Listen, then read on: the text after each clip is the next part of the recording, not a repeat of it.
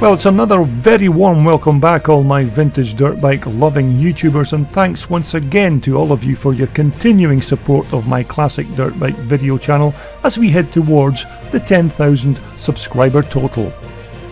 Now in this next video we're going to take a brief look at another British motorcycle manufacturer that may or may not be familiar to all of my YouTube viewers, but nevertheless they were still an important part of British motorcycle manufacturing in the 1960s. So I hope you'll stick around with me for the next few minutes as we take a look at some classic British D.O.T off-roaders. Now these first few examples that we see here were on display on the D.O.T Motorcycle Club stand at the 2019 Telford Classic Dirt Bike Show, where they had some lovely models of these old D.O.Ts from back in the day. Now the D.O.T Motorcycle Company was originally founded by Harry Reid in Manchester, England, who built the company's first motorcycle way back in 1906.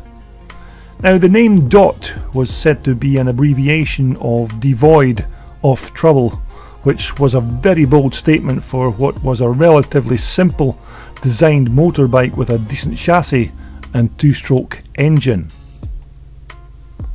Now the D.O.T manufacturing company made almost everything from street bikes to three-wheeled utility machines, but when the motocross boom began in the early 1960s, D.O.T tried extremely hard to be a player in what was then known as British scrambling. But D.O.T had originally specialised in two-stroke machines, and by the late 1950s and 1960s D.O.T was one of the 5 British companies putting together competitive two-stroke scrambler machines, with the other companies of course being Villiers, James, Cotton and of course Greaves. And up until the early 1960s all of these companies used Villiers engines.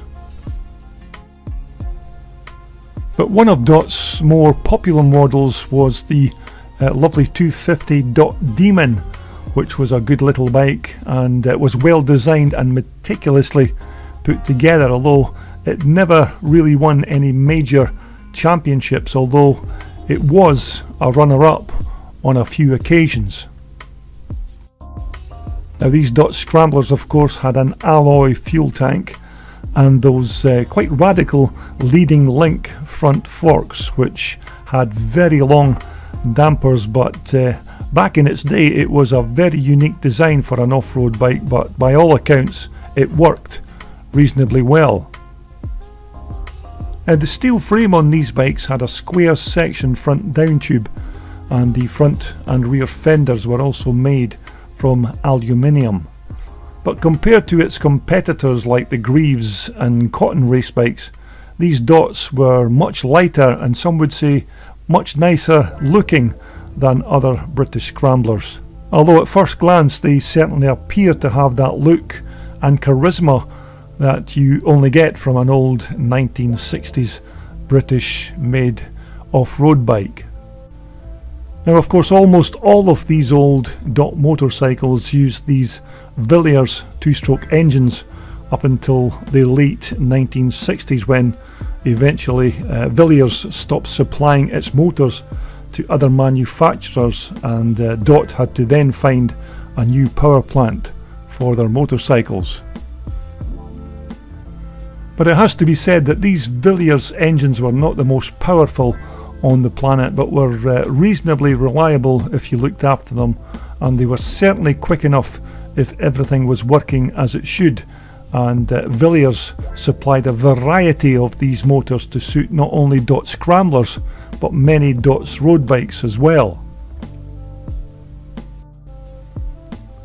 Although the D.O.T Motorcycle Club, who had this selection on display at the 2019 Telford show, had some very nice bikes covering many of the golden years that the company enjoyed in their scrambling heydays of the 1960s. Now, D.O.T motorcycles were also renowned for building some excellent trials machines which were also extremely light and powered again by Villiers engines. Now, the D.O.T Motorcycle Club also had this machine on their stand. Now, it's almost definitely an old D.O.T motorcycle, although I know absolutely nothing at all about this bike other than it looks like an original old machine. So maybe a few of my more knowledgeable YouTubers could recognise it and could possibly fill in some details about this bike in the video comments section at the bottom of the page. Now, our next D.O.T Scrambler is a bike that I captured several years ago at a Bikes in the Park classic motorcycle rally in Beveridge Park, Kirkcaldy in Fife. Now, I'm in guessing mode here again. I think this could be a late 1950s bike or maybe even an early 1960s machine. I'm not really sure, but as you can see, the owner has done a fantastic restoration on this little bike. And actually, in the background of this shot, you can see that lovely little D.O.T road bike, which looks like it's been fully restored. Although you have to say there's certainly something about these old British machines with their lovely steel frames, polished alloy tanks and the use of aluminium for the front and rear mudguards. Now, they even used alloy number plates, as this naturally was before plastic ruled the world, but then again, I'm old school and just love my alloy and steel classic racers. But yet again, another Villiers motor powering this lovely little bike, and the chances are that this engine has been through the same restoration process as the rest of the bike.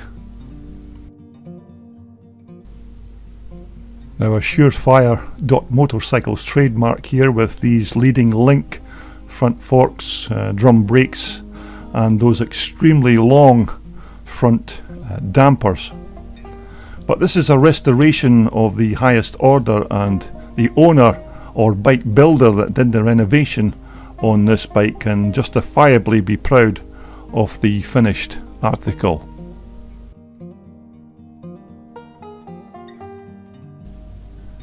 Now, our final D.O.T race bike that we're going to look at is this battle-scarred racer belonging to Mike Walker.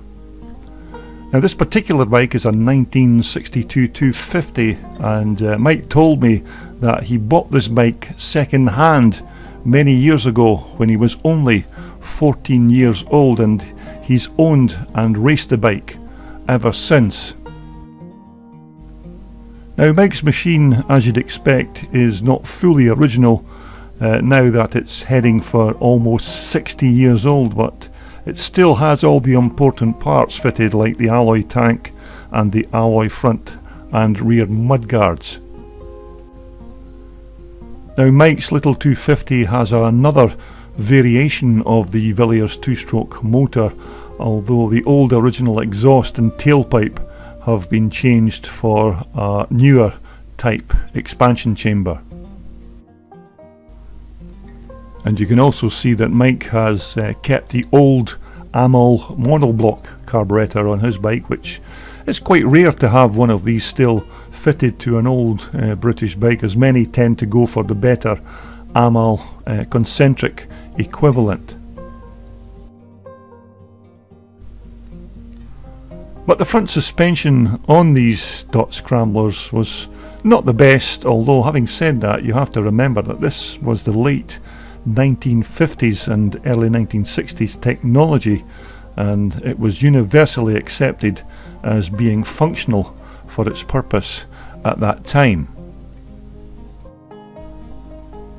Now, stopping power for these little 250 D.O.Ts, as you'd expect for the time, was by these drum brakes, which were decent enough because after all, these D.O.T motorcycles were very light machines, and these drum brakes were good enough to slow you up for a turn or bring you to a complete stop eventually.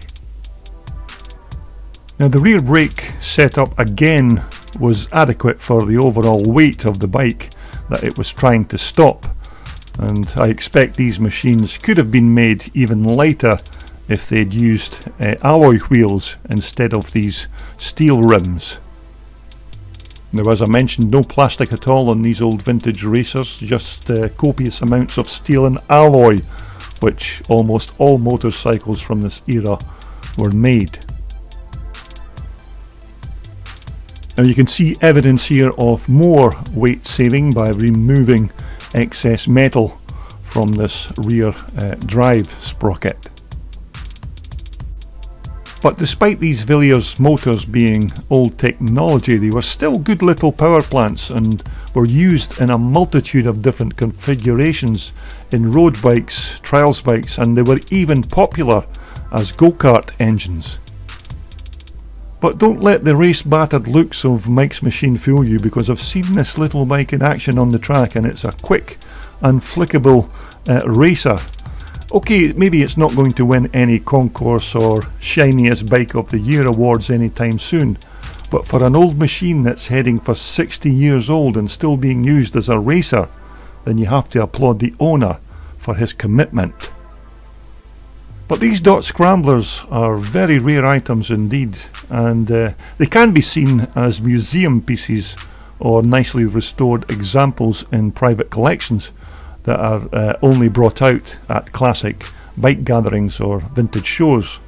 But I'll wager you'd be very hard pressed to see one taking part in any kind of scrambles racing in this modern day.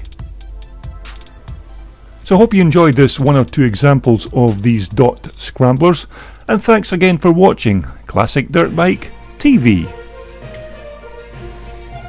This video was brought to you in association with WealthSport, the world's #1 supplier for all your off-road, sports and leisure wear. Just visit their online website at wealthsport.com for more details.